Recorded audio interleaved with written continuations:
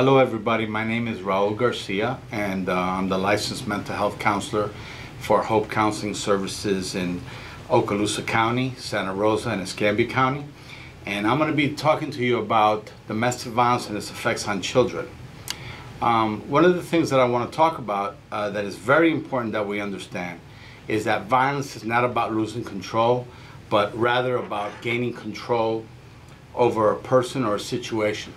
Domestic violence occurs when someone decides to use physical, sexual, emotional, or verbal abuse to get their way. Domestic violence is used to make someone do something, stop them from doing something, or to punish them. You're always going to hear people say that they made a mistake in either hitting their child or hitting their wife. I want to be clear. Violence is always intentional. Has nothing to do with getting drunk or being high. It is a choice. It is never a mistake. We're going to talk about how children are drawn into the abuse and its effects due to domestic violence. We're going to start off from the womb through 1 year of age. The ways of being drawn into the abuse is that baby can be born prematurely.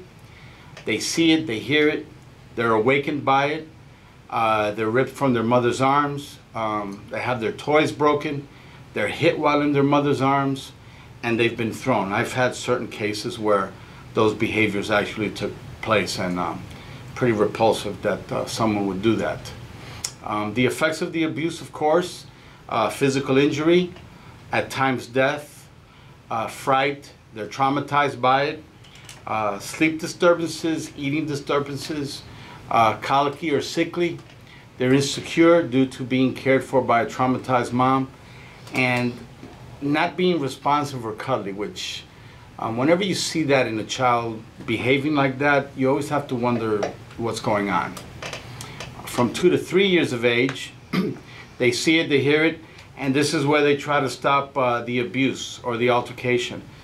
Several years ago, I had a client that was in the domestic violence program with me who was arguing with his wife, and their 3-year-old got between them, and the mother picked up the child and threw it 10 feet across the room onto the couch. These things happen, and there's no emotional discipline when it comes to wanting to control someone else, so they're going to act out whichever way they deem necessary. They become abused themselves. They're used as a physical weapon against the victim. They're interrogated by the abuser about the victim's activities. I'm going to talk about that a little more detail. Let me give you examples of that. Let's say your child is 4 years old, and the child is, you guys are separated, and you pick up your 4-year-old child and you use reverse psychology to get information like, hey, I hear mommy has a friend, his name is Danny, and then the 4-year-old tells you, Danny, his name is Robert. So now you've already identified who mommy is possibly dating. And then you'll start asking, well, how is he with you? And next thing you know if they hold hands, you know if they kiss in front of the child, you know what's going on, how they treat your son or daughter, and you're using your child to obtain information. In my opinion, that is as low as you can go, to use your child to spy for you, but this happens all the time. Also, they're being held hostage by the abuser. You're supposed to have your child, and the individual says, no, you're not going to have your child. I'm not, and it's done in front of the child, and the child is torn by what's going on, and the child is affected. Obviously, emotionally, they start crying. Nothing good for the children, of course. The effects of the abuse, they start acting out violently. They have trouble with other kids, delayed toileting, eating problems, disorders, insecurity and fear. The ones that I'm really concerned about would be the depression and the withdrawal. When you see a 2 or 3-year-old isolate themselves where they don't want to interact with other people, they sit on the couch like an angel, you know already what a 2 and a 3-year-old is supposed to do. They're supposed to be tearing the house up, climbing over furniture, being active and mischievous. So when you see something like that, that's a red flag. If you go to a home and you see the 3-year-old sit in a corner and not make eye contact, not want to talk, body language where they're down and out, those are all red flags. Something's going on there. It's safe to, that's one thing that it's safe to assume that something's going on that is affecting that child that way. from 5 to 12 years of age. Ways of being drawn into it, they see and hear it, and they feel that they have to defend one parent from the other. That's a real tough situation for a son or daughter to be in, because they care about their parents, and here they are having to deal with guilt about going against the other. Just not a good place to be. They intervene physically, and a lot of times they get smacked in the process. They call the police, they run to the neighbors, they're used as a spy against mom. We talked about that earlier. Sometimes they're forced to participate in the attack on mom. They're physically or sexually abused to control mom. I haven't had the sexually abused to control mom in 11 years I've done that, but obviously we know it goes on. It probably has gone on, they just haven't shared that. And they're restricted from contact with friends or family members. They're isolated. The effects of the abuse: fear and insecurity, low self-esteem, withdrawal, depression, as we talked away, running away, early drug and alcohol use. They gravitate to undesirables, they self-medicate, they start getting involved in this to get acceptance. It goes on and on. So obviously school will be affected. What happens sometimes with children that come from abusive homes, they become super overachievers. They volunteer for every activity there is in school to get home as late as possible. Bedwetting, sexual activity, sexual abuse. They become caretakers of the adults. If mom's getting beat up and mom is hurt, the son or daughter is going to be taking care of mom's wounds and making sure she eats, and taking on such responsibility at such a young age. And of course, embarrassed by one's family. Let's go to Jimmy's house, and Jimmy's like, no, we can't. Jimmy doesn't want anybody to see all the ugliness that goes on at home. Teenage years, boys and girls. This is extremely important because it really sets the tone and understanding a lot of what's going on in the relationships. Ways of being drawn into the abuse: they try to kill the abuser, or they end up killing them. They try to physically hurt or injure the abuser. They try to stop the abuse. They hit the parents or the brothers or sisters who are there. They themselves become physically abused. They're used as a spy. At this age, they're used as a confidant. They're coerced or coached by the abuser to be abusive to mom. That parent alienation is what I call it, where your mom doesn't love you. Look, your mom hasn't been here for you. They just make up whatever story they can to get them to believe them. The effects of the abuse, as we said earlier: school problems, social problems, even having difficulty in interacting with their peers. Sexual activity, obviously, sexual abuse, shame and embarrassment, truancy, superachiever in school, I talked about that earlier. Tendency to get into serious relationships too early to escape home. Depression, suicide, when they feel that nothing's going to get any better. Alcohol and drug use, and confusion about gender roles. And we'll talk about that in more detail. If I see my dad being abusive to my mother, dad's a male, mom's a female, I'm growing up, I'm thinking that that's how I'm supposed to be. The confusion would be is, what's good about me being that way? We'll talk about that in more detail, something to think about. Effects of abuse specific to boys. This is what boys learn as they're developing. They learn that men are violent, or that violence is acceptable behavior. They get the violence as acceptable behavior because mom, for whatever reason, the first time she got hit, did not pack and leave. So if she stays around at that age, they're going to think that that's how it's supposed to be. They learn to disrespect women because the man is the one with the power. They use violence in their own personal relationships because they assume that that's what works. That's what dad did, that's what grandpa did, that is what I'm going to do. They have confusion or insecurity about being a man. And that's really, really tough, because if that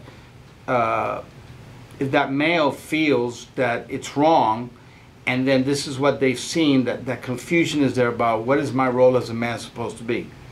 And they either attack their parents or siblings. Effects of abuse specific to girls.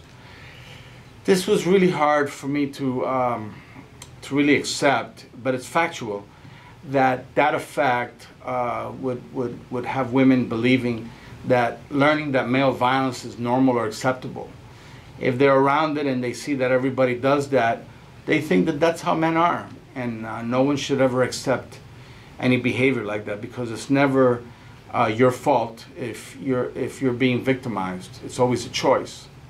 They learn that it's normal not to be respected. That's where you get, you know, your names, you know, bitch, slut, the names that women are called by their intimate partners. It's something like, well, you know, my name is Brenda, but I'm okay with that.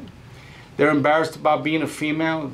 What's great about being a female if I'm always going to be abused, and this is what I can look forward to getting?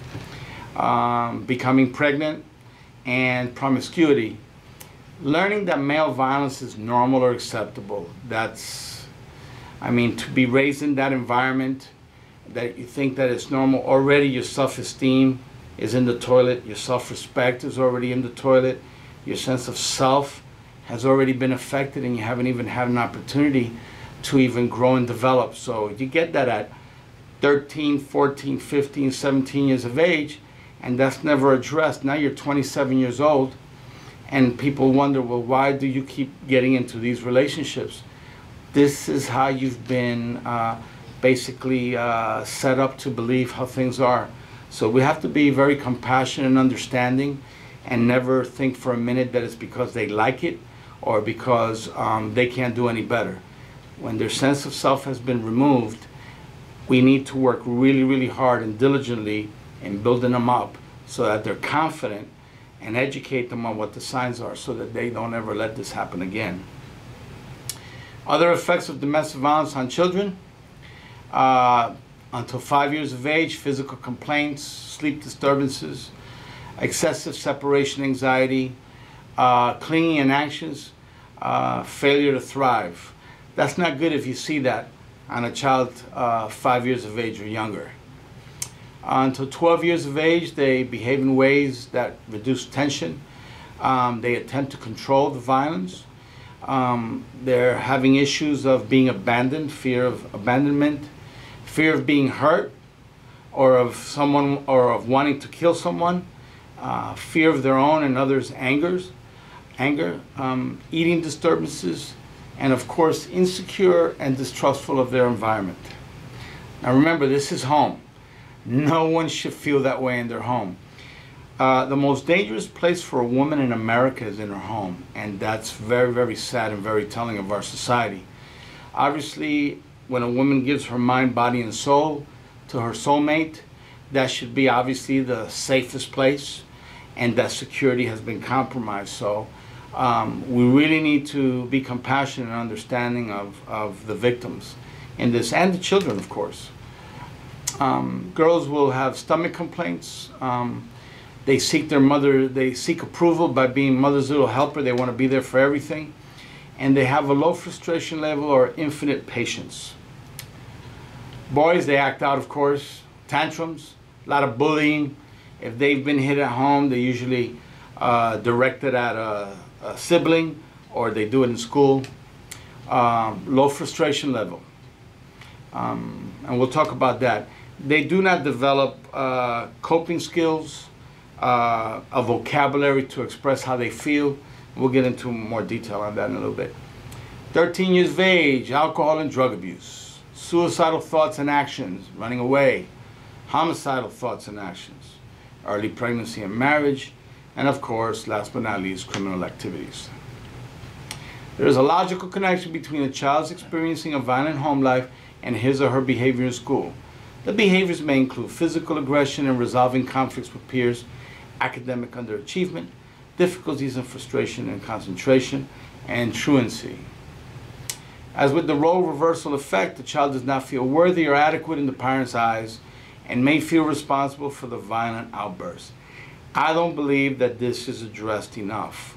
I believe that if you have children between the ages of 8 and 15, 16 years of age, they should definitely be in counseling as often as possible, and that should be one of the first things that's done.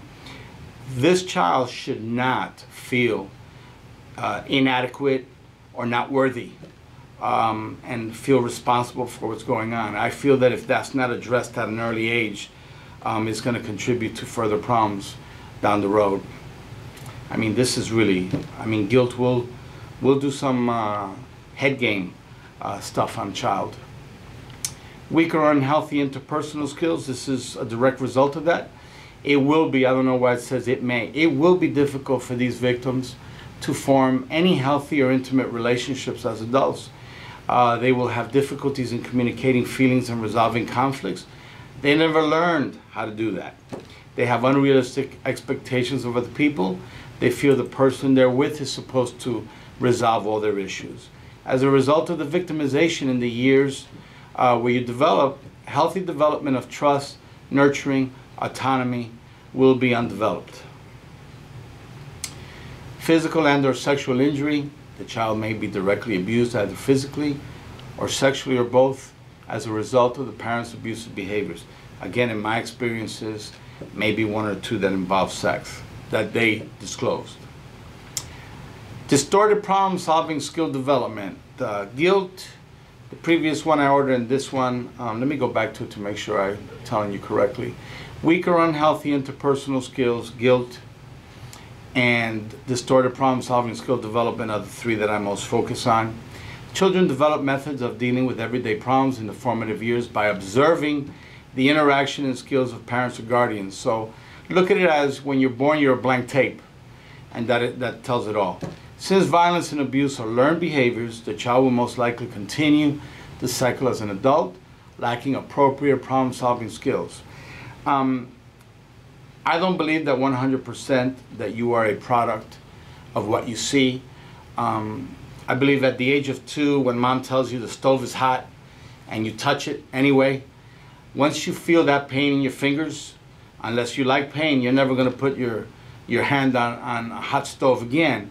So we know growing up from seeing mom being assaulted by dad, when you hide under the bed because you're scared, when you cover your ears so you don't hear the screaming, we already determined at that age that that's inappropriate because it causes pain. So I'm not 100% sold that because I saw my daddy do it, that's why I do it to my wife. When I have people tell me that in group, I challenge them right away on them sharing what it is that they felt when that was happening. And at that point in time, you'd be surprised at what they disclose. They realize that that's a choice, and they're doing it because they feel powerless, inadequate, insecure, threatened, or afraid. Those are the main reasons why they do that. Children from violent homes are the innocent and forgotten victims of domestic violence. They've done nothing to cause the abuse. They had no choice in the actions of their family members. They did not choose to be born or reared in these violent homes. And many times the children are left to handle their experience alone. They're faced with a wide range of situations that include physical, sexual, mental abuse. In many cases, if the woman is a victim of verbal abuse, the children are told, I didn't want you, you know, you're worthless, you're not going to amount to nothing, get out, you make me sick. I've had clients disclose that they heard that from their parents. Mama's a victim, mama takes it out, dad takes it out, the child's getting the double whammy, and I mean, no place to turn. Have both social behavior and emotional problems as well. They become very outwardly aggressive toward peers, siblings, and adults. And many, unfortunately, take the pain of the violent experience inward and suffer depression. Children who live in violent homes may not always be directly involved, but they're affected in other ways. They suffer from witnessing or even hearing the abuse. They're focused on what to do to keep the violence from occurring or on how to survive it. There are many pieces of the puzzle concerning the situation of children in violent homes. But what is not a puzzle is the reality of what happens to them physically, mentally, and at times sexually.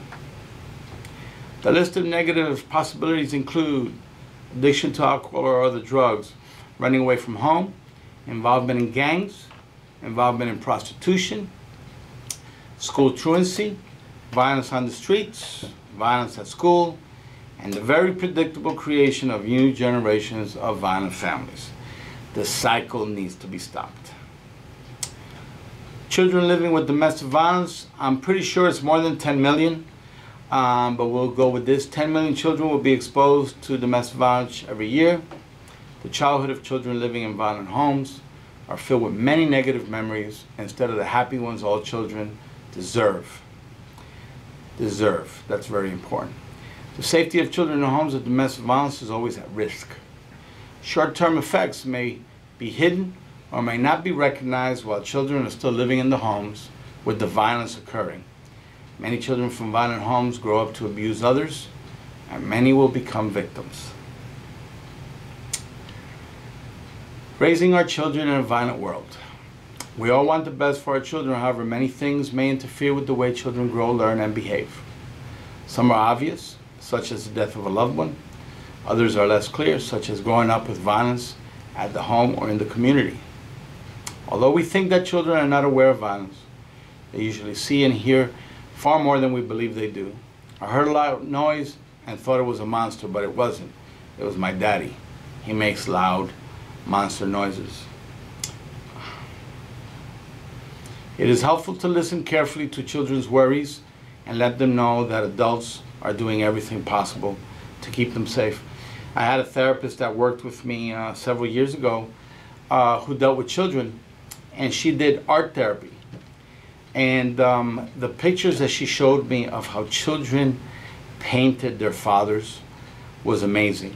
One picture I'll never forget, it's 3 little kids, they're stick people of course, and the mother's holding their hand, and they take about 3 inches of the page, and then the other 10 inches is a big face with horrible eyes and a big mouth with sharp teeth. So that's what that child saw in the home. Mom and the brothers and sisters holding hands, and dad as being the big one in the house, and just drawn in such a way that just tells you what he thinks of his dad. After what happened in my neighborhood, I don't go outside anymore. I'm too scared. Children often communicate difficult feelings with their actions rather than words. A 3-year-old boy loves to play with animals at his preschool. Teachers report that the story he plays over and over again is big animals assaulting big animals. This is what you may see if a child is having trouble. There are some of the problems that may show up at home, school, or another familiar setting when a child sees or hears violence. These same problems can also come up because of other things. If a child you know has several of these problems, witnessing violence may be one of the causes. Sleeping problems, nightmares, fear of falling asleep, headaches, stomach aches, aches and pains, increased aggressive behavior and angry feelings, very high activity level, constant worry about possible danger, hypervigilance, loss of skills learned earlier, toilet training, naming colors, math facts, etc. Withdrawing from friends and families, not showing feelings about anything, emotional numbing, worrying about the safety of loved ones, having trouble concentrating, repetitive play about violent events. Children's responses to traumatic events. Listed below are symptoms that are commonly seen in children who experience or witness traumatic events. Remember, these symptoms may be normal responses to abnormal events. It is helpful to listen carefully to children's worries and to reassure children that we, as adults, are doing everything possible to keep them safe. Please note that many of these symptoms will decrease and disappear over several months. Nightmares, increased watchfulness, regression to younger behaviors, such as bedwetting, difficulties separating from caregivers, cleanliness, worries about the safety of loved ones, changes in behavior, either more active or aggressive behavior, or increased passivity, shyness, preoccupation, distress at any reminder of the frightening event, for example, playing shooting games, talking over and over about the event, chronic worry that it will happen again, recurrent memories of the event, new fears, headaches, stomach aches, etc., more easily startled. Principles of support for children who witness violence. This is important. Healing begins with relationships. Help children know what to expect at school. Give children permission to tell their stories. Give parents help and support. Foster children's self-esteem. Don't try it alone. Teach alternatives to violence. Model nurturing in our interactions with children. We're talking about principles of support for children who witness violence. How about a child who is a victim of violence by their father from the age of 8 till 12, and the father threatened to kill her mother if she said anything. Then at the age of 13, the daughter tells the mother what the father's been doing, and the mother slaps the daughter 2 or 3 times, calls her names, and tells her that she's lying. I had this woman as a client at 24 years of age who turned to prostitution and crack use and all types of behaviors because that was her way of dealing with that abandonment by her mother. You know, it's just horror stories out there on what happens when people are not there to protect children. Remember, children feel betrayed, and if they're betrayed by everybody around them, you don't trust anybody. That's not a good place to be, obviously. Intervention strategies. Remember, children are not adults. Use reassurance and calm when talking to a child. Give the child the permission to tell their story.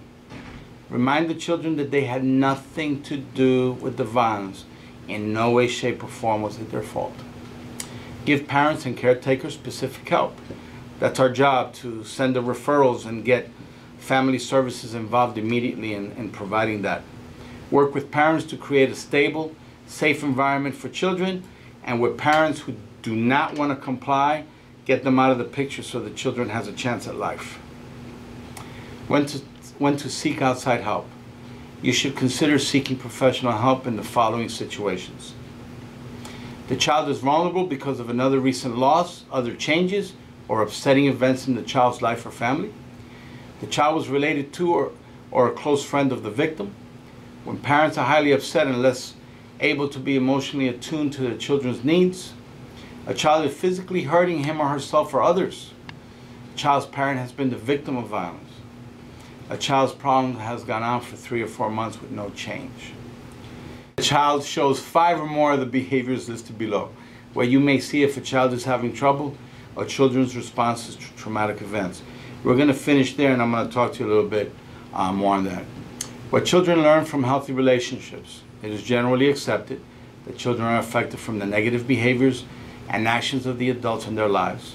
Most children will imitate the behaviors they see regardless of what is said to them to the contrary. With no bad intentions, we may have modeled unhealthy relationships for our children. We owe our children too much to give them less than what will make their lives happy and productive. The following are behaviors that can benefit them in positive ways. Showing your partner affection appropriately. Providing examples of good moral and emotional support. Let me share this story with you. I was doing a domestic violence group, and one of the suggestions that I made to everybody in the group is that when they got home, to sit at the dinner table with their wife and their children and to apologize for the family, for being abusive, for being ugly, and commit to a safety plan of timeouts, leaving, at all costs prevent any more confrontations. So after I said that, the guys in group thought it was funny and ridiculous. Well, the following week I had one guy who came in who shared with me in the group that he did that. He did that with his 4-year-old daughter, his 6-year-old son, and his wife. They sat at the table. He said he was emotional. He was feeling very guilty. He apologized to his wife and to the children, made it clear that cursing, throwing things, getting in people's faces was unacceptable behavior, and that all they had to do was the sign of the T for timeout. And that was applicable to the 4-year-old, the 6-year-old, the mother, and to himself, so that everybody understands. Well, he got emotional expressing to the group that him and his wife got into an argument in the kitchen, and the 4-year-old daughter came running from where she was at with her eyes watery, pulling on his pants, screaming, "Time out, Daddy, time out, Daddy." And at that moment, they looked at one another and they picked her up and they hugged and kissed her, and they said it was, you know, really emotional. They all cried. I don't know if this guy has continued to be abusive. He did complete the program, but that was a telling point. The following week, as I said, when he shared that, there wasn't a person in the room who was laughing then.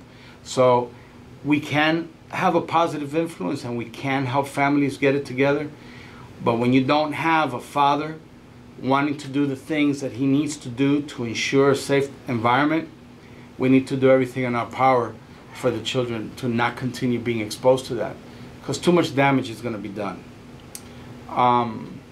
Having and involving them in effective communication, resolving conflicts in a peaceful, nonviolent manner, having healthy win-win closure to disagreements, showing genuine concern for the loved ones, giving praise and showing appreciation when deserved, listening with interest, like you care, being respectful, being fair, showing gratitude, being responsible and accountable for your actions, being forgiving when appropriate, treating yourself with respect, and being loving to the special people in your life.